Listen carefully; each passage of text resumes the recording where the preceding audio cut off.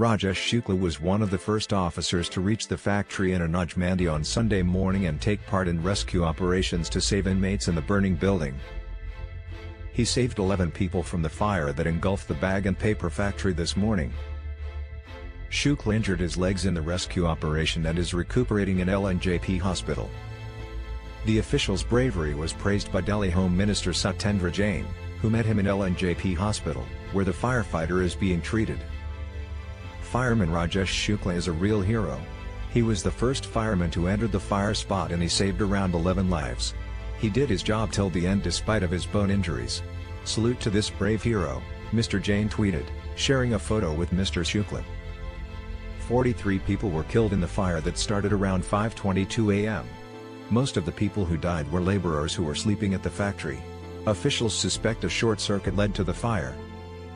Chief Minister Arvind Kejriwal has announced a compensation of 10 lakh rupees for the families of those killed in the fire and additional aid of 1 lakh rupees to the injured. The government has ordered a magisterial probe into the incident and sought a report within 7 days.